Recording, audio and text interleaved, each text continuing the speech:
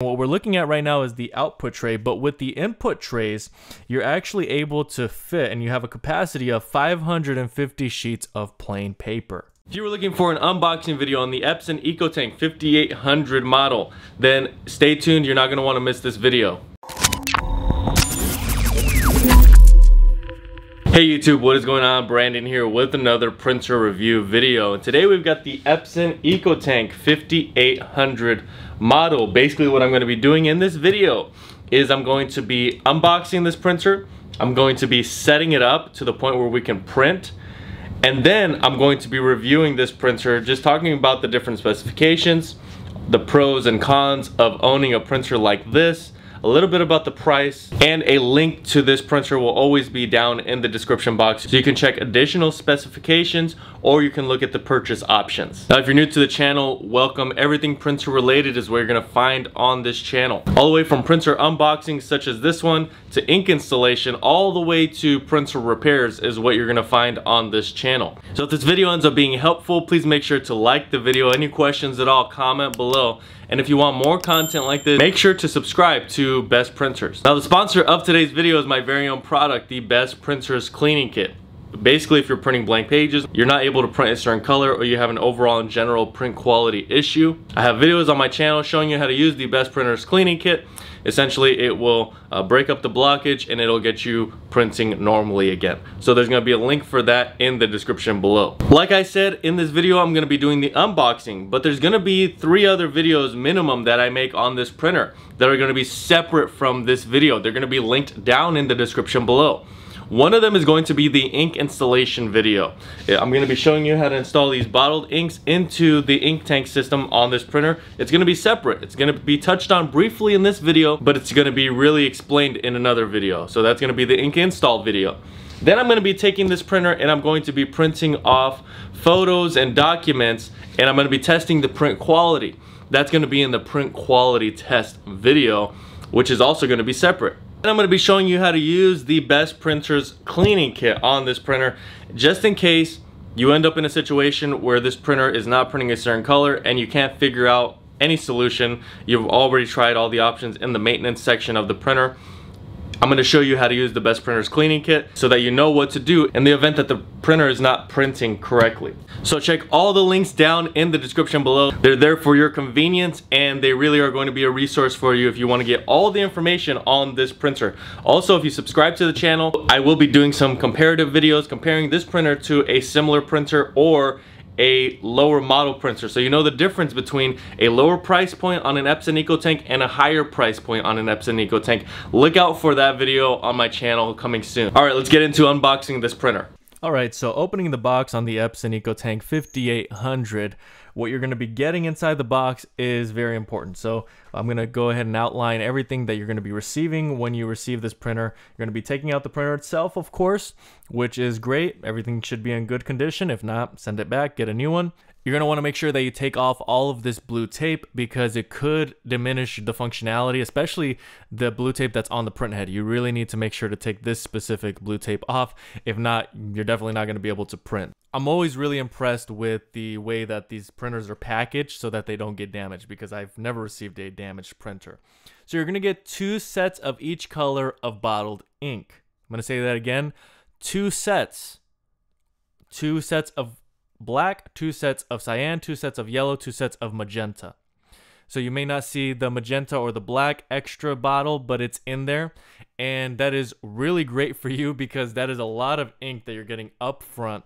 And so the price that you're paying includes a whole lot. You're going to get a manual, you're going to get a power cable, and that's really where it ends. Those are the main things that you're going to need to get started. The rest of it, you know, maybe a to B cable and a fax cable. Those things, the Ethernet cable, you're going to want to get those separately. Okay, so powering on the printer, this is where we're going to get started. This is where the setup starts. And so what you're going to want to do is select your language. You're going to set up the date and time. And then immediately after that, you're going to be installing the ink. As I said earlier in the video, I'm going to be covering the ink installation briefly in this video, but I'm not going to really go in depth. So you're going to want to really watch that ink install video if this is your first time installing bottled ink on a printer. Now, along with this video, you can use the user manual and it will give you some additional information. Always use the user manual to look up instructions on how to unpack, how to install the ink, and use that alongside this video. You'll get the best results doing it that way. So the first ink bottle, of course, that I always install is black. So each color has its individual ink tank. So black has one, yellow has one, magenta, and cyan. There are 4 individual ink bottles. Now, the replacement bottles, which are the bottles that I'm installing right now, for black, you're going to get 7,500 pages. And for the color, you're going to get about 6,000 pages. So black alone, 7,500 pages. Color alone, which includes cyan, magenta, and yellow, you'll be getting about 6,000 pages with the color ink. Now, Epson strongly recommends the use of genuine ink to ensure optimal print quality and performance. I will go on record to say that you can use third-party ink with this printer. There is no harm in doing so as long as it's pigmented ink. You're going to be okay, and it's going to be less expensive for you. It's going to be a better experience for you. And so I'm going to be leaving a link in the description below for some remanufactured versions of ink for this printer. I highly recommend you check out that link. And here we have our 4.3-inch larger LCD touchscreen. I really love this screen. I'm a big fan of it. Very happy with this larger screen. And here is a USB insert. We're going to be using that later on in the video, so you'll be seeing how I implement that. The home screen itself has a lot of different options. There's so many different things that you can do with this model. And one of those things is presets. You can set the type of settings that you want for your specific printing needs. The question mark button is always going to be there if you have questions, if you need additional support, troubleshooting, that is there for you. And of course, you have some other options. Confidential job, that is one that is great if you want to print a document or send a document and you want it to be private. You can also turn off the beeping when you click the buttons with that sound off option. I really love the paper trays on this printer. There are 3 of them, and what we're looking at right now is the output tray, but with the input trays, you're actually able to fit, and you have a capacity of 550 sheets of plain paper. Now, this output tray actually has a button that you can click to insert it, and it actually comes out automatically when you're about to print. So I really love that. This is our first paper tray. The first paper tray has a lot of different size capabilities: A4, letter, B5, number 10 envelopes, and then you have A5, that's those smaller photos, 5x7, 4x6, and you go all the way up to 8.5x11. So you have a lot of different paper types that this printer is able to handle with the various different paper trays. Photo paper, ultra premium photo paper, glossy. You're able to use bright white paper. You can use thicker cardstock paper, but it has to be around 65 GM squared. And that is what sets this printer apart, is you have multiple paper trays for different types of paper, different sizes. That's really going to be one of this printer's strengths, the ability to handle all different types of paper and the paper trays that are able to handle all of those. So your first paper tray is able to handle 250 sheets. Your second paper tray, 250 sheets as well. And then your rear paper tray or rear feeder is able to handle about 50 sheets. And that's all plain paper. When you get into the thicker paper, it's going to be about half, and then a quarter the thicker you go. This printer does handle borderless printing, and there you see our output tray automatically coming out. We're printing off a nozzle report from the maintenance section, and that just shows you that everything is functioning well with the print head. And once you know that, then you're set. You can start printing. And right now what I'm going to do is I'm actually going to scan with our automatic document feeder. Now, the max scan size for the automatic document feeder is 8.5x11, and actually it can go up to 8.5x14. You can scan to the cloud, to a USB memory device, which we will do here shortly. You can scan to an email. You can scan to an FTP. You can scan to an SMB, a standalone. And so you have a lot of options with this automatic document feeder. I would say you've got about capacity of 20 to 25 sheets at the same time that you can scan into one document. I have found that to be really helpful when I'm working with contracts, when I'm working with different documents. That is a great option. And you also are able to do double-sided scanning with this. You just want to make sure you select the right options with the device that you're using to initiate the scan. If you're scanning it directly from the printer, you'll need to adjust the settings on the printer. Now we will get to the glass scanner here shortly, but I wanted to take a look at this rear paper tray. And of course, this is the one that's able to hold 50 sheets. You have some blue tape on here that still needs to be removed, but you can actually adjust the size that you need for the specific type of paper that you're using. So it's really great to have this option as a third paper tray. And you can actually extend this all the way out. I wasn't able to do that here in the video, but just know that this has extra capabilities that we did not go into here. Now, the printing technology this printer uses is a 4-color all pigment 4-in-1. And your print resolution, your max print resolution is 4800 by 2400. Your printing speed is 25 pages per minute black and 12 pages per minute color. That is very, very fast printing, especially for the black color. Now your automatic 2-sided printing speed is 16 pages per minute black and 9 pages per minute color. And your minimum ink droplet size is 3 droplet sizes as small as 3.8 picoliters. So that is a stat that you can compare to other printers, but you do have a very fast printing speed, very good functionality with the scanning.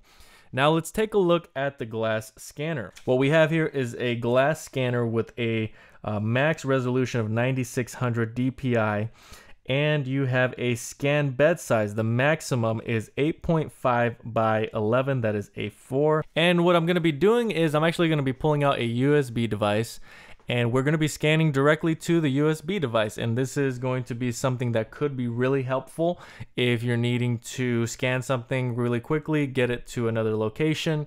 You can use any USB device such as this one, get it plugged in. The printer will recognize it. And once it's recognized, then you can select that you want to copy directly to this USB device. Once you select that option, you will click Start, and that will allow the scan to go directly to this memory device. And you also get to see a picture there of the amount of space that that USB drive has, so that's really helpful. Now here we're going to click Last Original. That means that this is the only thing we're scanning onto this device, and then we're going to be removing it. I'm not going to go too deep into the fax options on this printer, but you have a black and white and a color capable faxing. You have memory of up to 550 pages, speed dials of 200 numbers max. And so that's if you're still using fax. If not, then you've got all the other options. You can scan directly to email, so that'll be really helpful. So a quick note on the automatic document feeder. I said 20 to 25 sheets maximum. You can actually fit 50 sheets of paper on that automatic document feeder at once. So here we are going to be connecting to Wi-Fi. And initially we're going to do a mobile device connection. So you can connect this to a smartphone, to a tablet. You can connect directly with an Ethernet cable, but really you want to connect wirelessly, so that allows you to print from multiple devices, laptops, tablets, like we said, smartphones, and that's really going to help you connect. Now, it doesn't matter what operating system you're using with Apple or with Android, you're going to have the capability to use Wi-Fi and to print directly from pretty much any device onto this printer. Now, there's multiple ways to connect wirelessly. What I would highly suggest is that you connect this printer directly to the router that you have in your home or office. You can do what we're doing here on screen with your mobile device, but really make sure you click on router. Once you click on router, it's going to take you to an option that I'm not able to show you on screen because it'll share my personal information, but you're going to hit Wi-Fi Setup Wizard, and it's going to connect you to your wireless router once you input the password. And once you're connected to that router, it's going to be very easy to print from any device because you just select whatever printer is an option that is wireless. And if it's not connected to the router, you're not going to be able to print wirelessly as easily. Some other information about this printer: it does have a maintenance box that is very easy to access and replace. I am going to be doing an additional video on that. So who is this printer for? This is going to be for somebody that's doing a larger capacity of printing, somebody that's doing a lot of different types of paper sizes, somebody that needs a great capacity when it comes to scanning. This is going to really take care of all of your office needs. So this is going to be more of an office printer, or if your home office is really structured as an office that really needs a high demand of printing, then it depends on what you do for a living. Maybe it's in your home, but you're using it as an office printer, and you need all that capability that an office printer would have, and that is all the scanning abilities, all the paper tray abilities, and the quality is going to be great on this printer. So you're not going to have to worry about that. It's going to be a faster printing speed than most residential or smaller Epson and Canon HP printers. Is this printer worth the money? Absolutely yes. Check current pricing, but the price that I got it for was a phenomenal price for everything that you get, all the ink. So I really hope that this video was helpful. If it was, please make sure to like. Any questions at all, comment below. And if you want more content like this, please make sure to subscribe. That's really all I have for today. Check out all the links in the description below. Thanks so much for watching, and until next time.